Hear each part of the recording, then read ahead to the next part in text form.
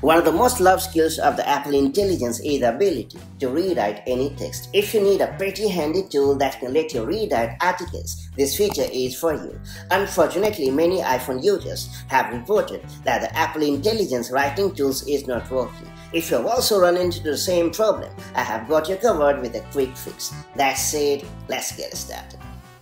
So first up, you have to launch the Settings app on your iPhone or iPad.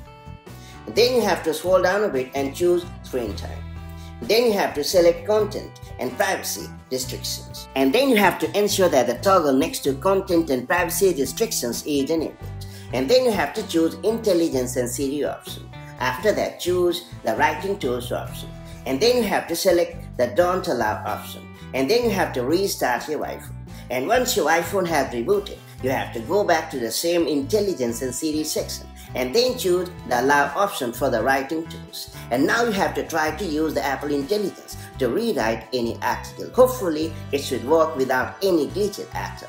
However, if you are still unable to use the Apple Intelligence writing tools, I will recommend you to update the software because I suspect that a software bug might be causing the problem. So just go to the Settings app on your iPhone. Then you have to choose General. And then you have to choose Software Update.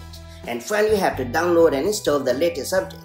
And that's pretty much it. If you found this video helpful, do like and share it, and I'll see you in the next video with more such handy tips and tricks. Till then, stay safe and have a great time. Bye-bye.